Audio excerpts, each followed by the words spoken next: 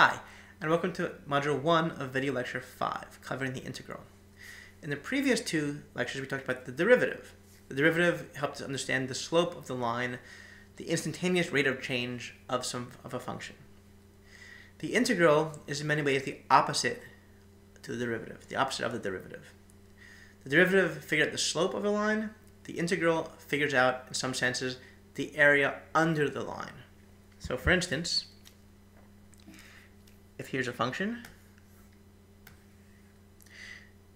at this point here, the slope of the tangent line is over there. That's the derivative at that point. The integral between here and here is the area under that curve, the shaded area under the curve. This tells you what an integral is. So it, instead of breaking it down to give you the slope only, it builds it up to give you the area under the curve. We'll discuss this much more in the next module when we talk about definite integrals, this interpretation. The key here is sort of the opposite of the derivative. Computationally, it's also the opposite of a derivative. For instance, when you add one to an exponent in a derivative, when you subtract one from an exponent in a derivative, you add one for integral. So the derivative of x to the n, recall, was n times x to the n minus 1. The integral of that same function is 1 over n plus 1 times x to the n plus 1. We've divided instead of multiplied by the exponent, and we've taken it to a plus. We've added an additional power instead of removing a power. It's the opposite. All the rules we're going to learn for integrals, to compute integrals, have analogs to the rules for derivatives. So that sounds pretty good at first, right? So a lot of the stuff we've built up and learned in learning about derivatives will apply to integrals. That's the good part. The less good part is that we'll find for integrals everything is a little more complicated. Whereas for derivatives, we could compute most derivatives by breaking down larger functions into smaller functions. The same is not true for integrals. Some integrals we can't compute using the techniques we're going to talk about in this lecture.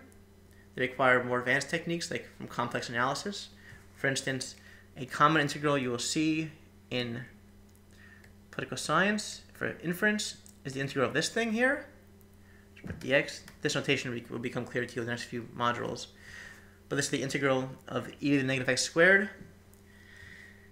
Unfortunately, that integral is not computable without complex analysis, which is beyond the scope of this class. So when you end up using it, you have to look it up. Further, the definite version of this, which has bounds, say from 0 to 5, is actually not computable using in any kind of closed form analytic solution. You can't write it down in some function. It's actually only computable numerically. You need a computer to approximate that integral, which is kind of a bummer because that integral is actually the most important part of inference. Understanding the area under a bell curve is fairly central to understanding the inference, and you need to do that definite integral to do that. And we'll discuss that again more in the next module. But the upshot is integrals in general can be more complicated to solve and sometimes not even computable outside of numerical approximations. So it's a little trickier in that sense. The good news is you don't actually need to compute them that often compared to how often you need to do a derivative. Derivatives are required whenever you maximize anything, which happens a lot in political and social sciences. Integrals occur mainly in two contexts. The first context, as we're talking about here, is inference. If this is a distribution, then you might want to know what the chances are of being between here and here, given some distribution of probabilities. And again, this will all become much clearer in the next part of the class. We'll talk about probability. This is just to give you a sense of why we're learning this now. Well, it turns out that the chance of being between here and here, say this is 0 and this is 10, is exactly the area under the curve here. If this is an axis, this area here, the shaded area, is the area under the curve, and this is the chance of being between 0 and 10 given this probability distribution. So that's important to know. The area under the curve, as we just said, is the integral of the function from 0 to 10. So understanding integrals, at least conceptually, is going to be very important for having a good understanding of inference, which is fairly central to anything you do quantitatively in all sciences. So, social or otherwise. So the integral is very central to statistical inference. And even though you won't always be computing these by hand, it's really helpful to understand how they're computed. So when you see these things, it's not a mystery to you.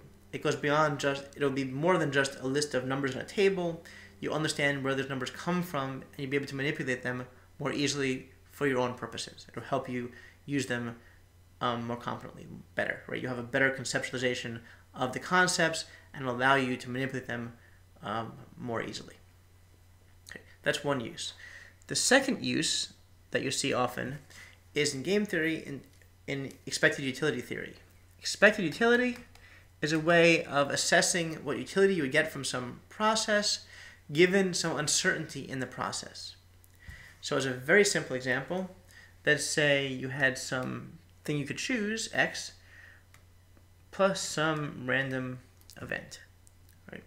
And let's say that random event had an equal chance of happening anywhere between 0 and 1. Well, what's the expected utility for your action?